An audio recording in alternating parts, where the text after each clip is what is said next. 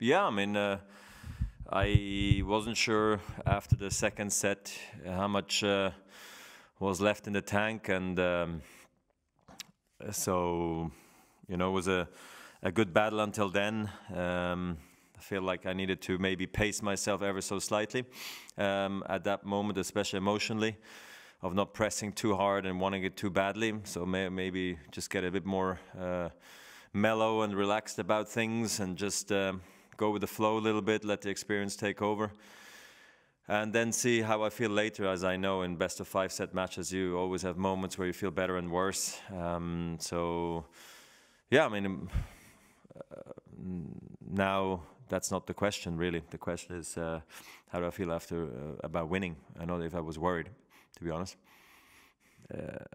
I tried to be really motivated and see what could be done. I knew it was a big match for me to back it up after Cilic, and still you are on center court in Paris. It's where you always wanted to be as a little boy, and you try to remind yourself many times. But you know, I appreciate battles like these, you know, especially on clay. You rarely have so many tight sets, you know. At some point you do break and run away with it, or the opponent does the same. So I thought I appreciated that battle, and I thought Dominic played a great match, and I hope he does well the rest of the year.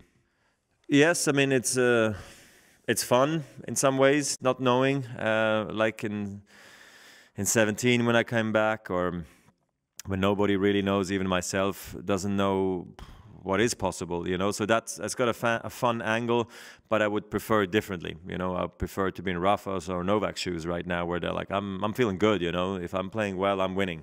So I don't have that feeling right now. So for me, it's these are all stepping stones, right, to something that is really important to me. It's the season, and it's the comeback, and I need matches like these, you know.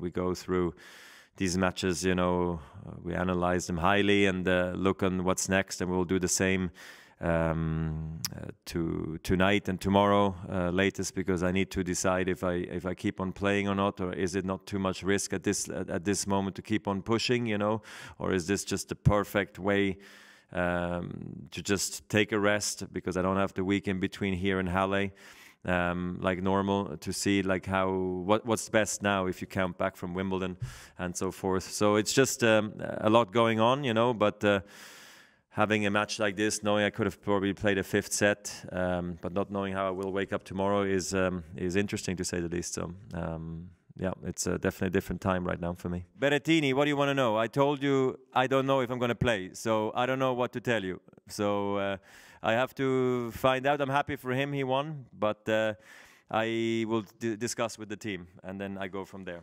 So yeah, okay, ciao.